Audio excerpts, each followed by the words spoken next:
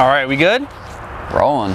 All right, what's going on, guys? Welcome back to riversedgecutlery.com. Today we're gonna wrap it up. This is the follow-up video to last week's video. It's pretty cool. So we're actually gonna go and give everyone back their original knives and kind of get their thoughts and feelings on the knife that they actually had to end up carrying all week, whether or not it's something they would carry in the future or if it's a knife that they would want to buy down the road. Yeah, starting off, Evan, what'd you have? I had the Spyderco PM2. This is the Cutlery Shop Warrenclyffe edition in S30V. How'd you like it? I really like it. It makes total sense for me because I'm a huge PM2 Para 3 guy, and I'm also a huge Warrenclyffe guy. Yeah, one of my favorites. Yes, and these were an exclusive to cutleryshop.com. He is planning on doing more in the future in different colors and configurations, I guess. So if you're interested in something like this, I think it's a great choice. I had absolutely no issues with it. I used the crap out of it. Really liked it. Good to hear. I had the Three Rivers. This one was from Eric. Super cool. It's smaller than what I'm used to carrying, but I tell you what, it just hid away when I put it in the pocket. Yeah. Another thing, I did use it quite a bit. I didn't abuse it, just used it, and it was super, super slicey. Yeah. And yeah, I liked it. Super sharp. So, to Eric. Is that a knife that you would buy in the future? I think so. Okay. It'd have to be on occasions when I would carry it, but I'd like to have one at one point. So for me, I would absolutely buy a Cutlery Shop Warrenclyffe PM2, but that's kind of obvious. Yeah. Yeah, shout out Jeff. Let's go see what the other guys got. Sounds good, brother. All right, guys, we're back in the custom shop. Let's go find Mike, see what he's got going on.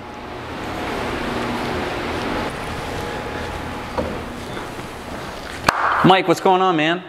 Hey, what's happening? You ready to give that piece of crap back? Yes, So Mike, what knife did you have to carry all week? Smith & Wesson, right out of the gas station. But I used the hell out of it, and I gotta tell you, it performed everything pretty well. Everything I needed to do with it, it worked out. So the only problem I had with it was this tip down. You know, I made a comment when I first got it, at least this tip down, kidding around, but I can't get used to tip down. Not my thing. So every time you got out of the pocket, it was weird to open it up? Oh yeah, it was, well, yeah, that and then putting it away, I had to flip it like 5 different ways to finally get the right way. But like I said, it really performed, so I really can't knock it that bad. And it was thrown around, beat up, cutting zip ties, doing all sorts of stuff with it, and it worked pretty well. Is that the answer you guys expected? There's your original knife back. Nice. Well, thanks. I guess I'll carry this until I get my SOCOM back. But oh, okay. How about this? Would you buy this knife in the future? No, I have no reason to. Yeah, you got a lot of other quality stuff. But for what was it, 13 bucks? I think you bought it. Yeah, it's 13 bucks. It didn't perform terribly. And you can see it's got nice little wear on it now. Yeah, it does. And honestly, I'm not a serration guy. Yeah. But I used them. Really? Yeah, just cutting through ropes and stuff like that, or really strings that were holding something together. I used those serrations a few times and kind of worked. Would that ever change your buying process going forward if there was a partially serrated option on a nicer knife? It's something I wouldn't be opposed to if I had to have serrations anymore, whereas in the past I'd be like, nope, no serrations, no straight edge. I'll still purchase straight edge knives because I'll try and keep them sharp, and well, when they're sharp they'll get through anything. But with that thing, I mean, I used the serrations and I used the hell out of it, and I think it worked pretty well. Awesome. 13 bucks. Thanks, man. Yeah. I appreciate you. Well, thanks for letting me borrow your PM2. I really liked it. Absolutely. All right, guys, we're in the flashlight tunnel, or what's going to be the flashlight tunnel right now. Let's head on over to the old store, get those guys' impression on the knives they had to carry all week. Après-vous. All right, guys, we got Justin. Justin, what did you have to carry this week? So I was carrying Brian's Ultratech, blue handle, and then blue handle, black hardware, and black drop point blade in M390. So what do you think about it?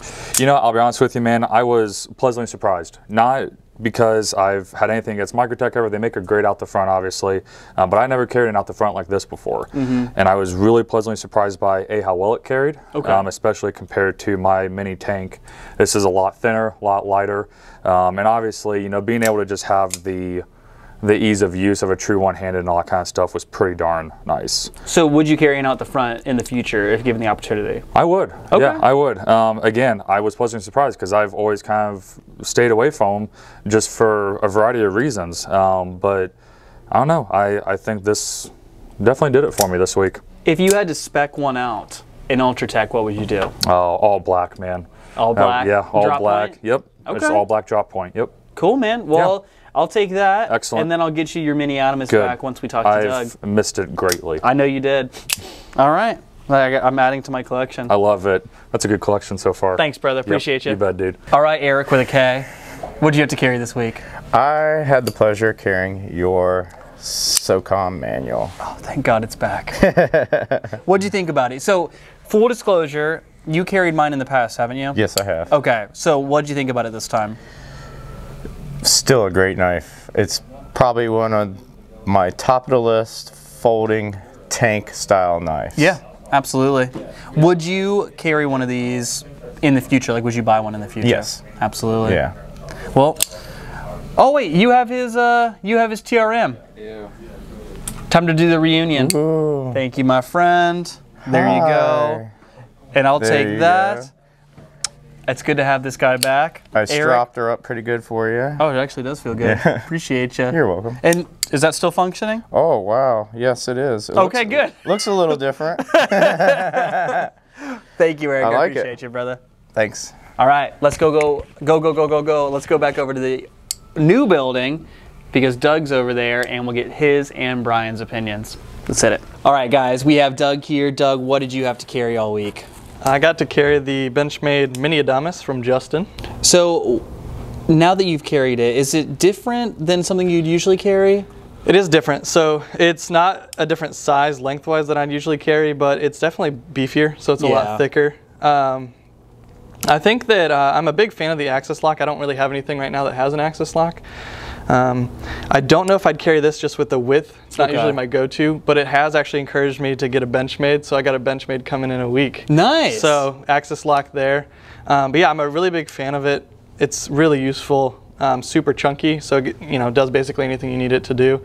But I wanted something a little bit smaller, slicier. Okay. So yeah, but it's a really good one. I'm a big fan. So you weren't disappointed with having to carry it Not all week? disappointed at all. No, thanks, Justin. I appreciate you letting me have your knife. All right, sounds good, brother. I'll get you your Capara back ASAP. Yeah, man. Awesome. All right, Brian, what did you have to carry this week? I had Doug's Capara. That thing is actually pretty sweet. Did you like carrying it? I did. I actually like it a lot. I was hesitant on buying one of these for a while, but after carrying one for a week, I definitely like the way it feels.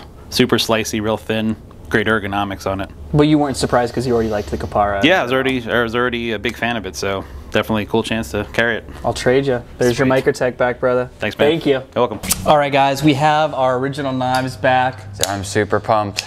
It feels good to have it back. This whole thing was just to kind of gain perspective on what other people carry. And I think that all the knives that we were carrying were perfectly adequate for what we have going on. Yeah, everything worked out really smoothly. Yeah, Everyone liked their knives. Exactly. We all have personal preferences, and we all have kind of like our style that we kind of lean towards. Yeah. That if we were to get into a circumstance where we had to use it in an extremely overbuilt kind of session, that would be the kind of knife that you had to carry.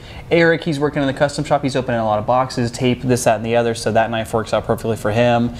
Brian likes the convenience of the Microtech Ultratech. So I think we just gained a lot of perspective on this stuff. I liked it. It was a cool challenge. It was really cool. So guys, let us know down below if you'd like to do this with your friends, and if you do it with your friends, film a video because we'd like to see it and tag us in it. All right, guys, we'll catch you guys in the next video.